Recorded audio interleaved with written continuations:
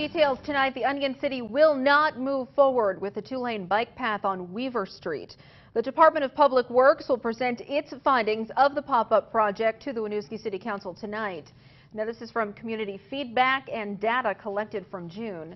73 surveys were completed from community members, and many recommended against it.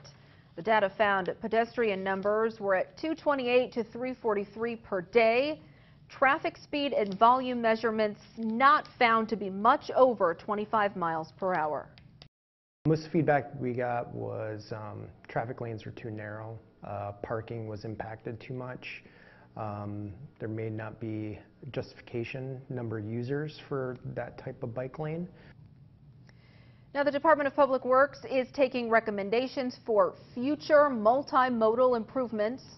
So far, a shared-use bike lane facility instead of a dedicated bike lane with markings is the topic of conversation going forward.